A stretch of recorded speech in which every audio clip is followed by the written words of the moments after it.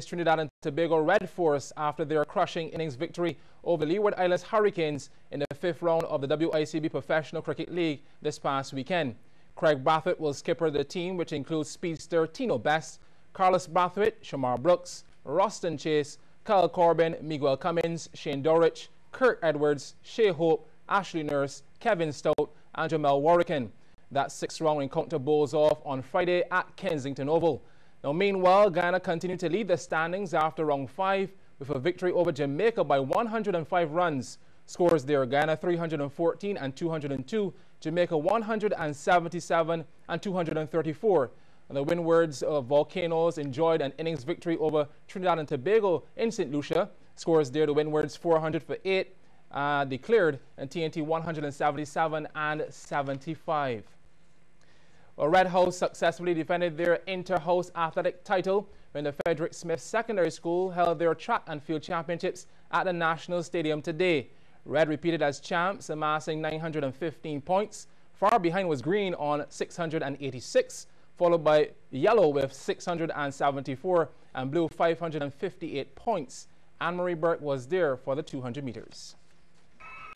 The Sox had it. Those were the fashion statements off track when the Frederick Smith Secondary held their sports day at the National Stadium. The 200-meter events were definitely competitive, and in the under-13 girls event, all I was seeing was red, led by Danielle Brathwaite, with teammates Sophian Ramsey and Quenzel Springer completing the sweep.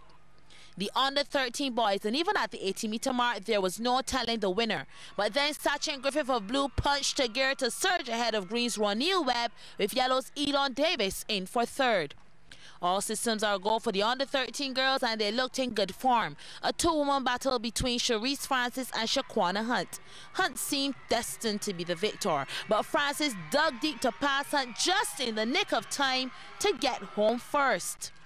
The boys on the 15 provided just as much excitement. Off the turn, the battle began. But check the arms pumping, the legs moving. That's Jaden Jordan of Red House. Actually, Red would also be 2nd and 3rd with Donovan Branch and Tyrese King Rollock. And this supporter was really having a ball for her house. You had to ask, what was it with the Red House athletes?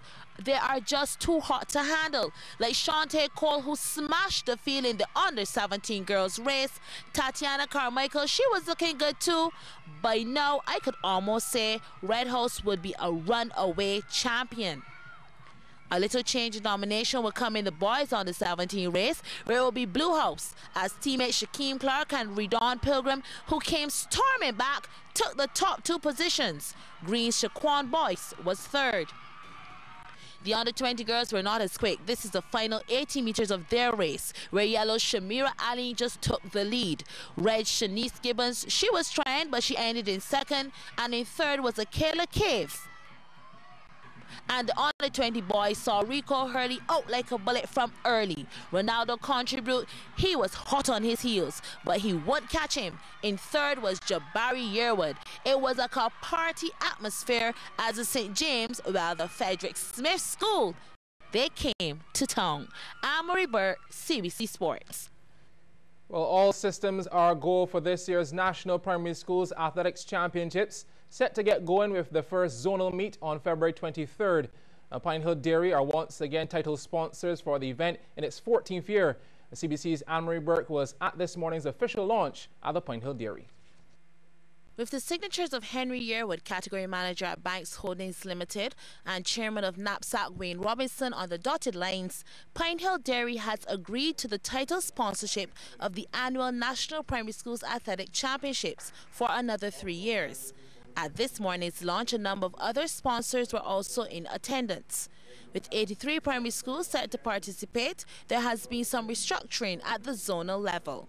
The Obadeli Thompson zone will now have 18 schools.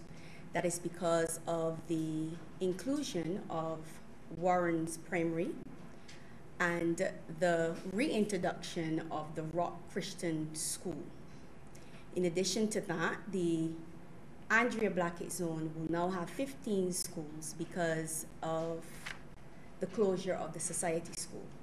All the other 3 zones will remain at the same 16 schools. This year's championships will also create history from a technological standpoint. The new links timing system will be utilized, a first for any track and field event in the Caribbean. It is quite similar to what you will see at the Olympics. The start uses a strobe light and a gun replication song. Okay, we also have the facility within that to use a tone to start the under sevens, which we've put out the teachers. We may use that because sometimes when they hear the gun, some of them tend to jump before they run, which obviously hinders them in the race. It is directly linked into our electronic time system, so from the time the trigger is pulled, we get the start time. So it's actually extremely accurate in terms of times at the end of the day, and that is very important for advancement procedures. My crew being the dynamic crew that they are, we've made some improvements to it, and we've been able to now run it through the stadium's PA system. So for the first time at the stadium, the starters' orders will also be coming through the PA system at the stadium, so you will get that fully integrated experience. The championship will also be streamed live on the NAPSAT webpage, as well as an expansion this year to the Instagram, Twitter, and Facebook social media platforms. NAPSAT championships will run from February 23rd to March 2nd with the zonal meets. The quarterfinals will be on March 11th with the semis on the 17th. And the big finals day is set for March 25th. Anne-Marie Burke, CBC Sports.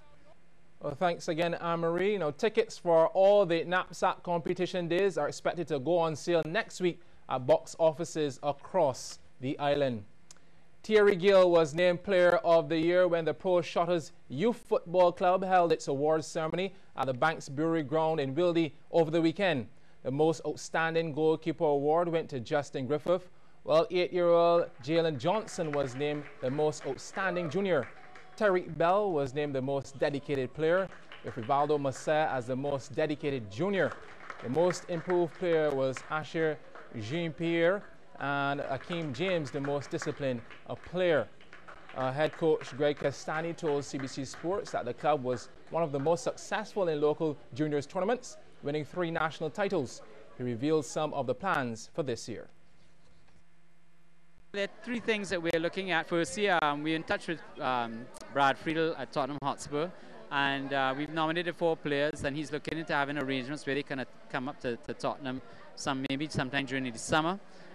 Fortunately, one of them has a UK passport, that is helpful. So ages 8, 11, 12 and 13, that shows you what ages they're looking at. We're trying to arrange a tour to the UK, the Warrior Cup, Kiel Warrior Cup. That's most probably going to have to be next year because of the fundraising is so difficult at this time.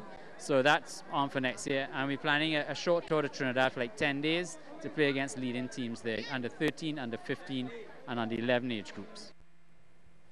Well, that's it for our sports package this evening. Coming up next, the Business Report. Pelican Village will come alive every Saturday in February as it celebrates Black History Month.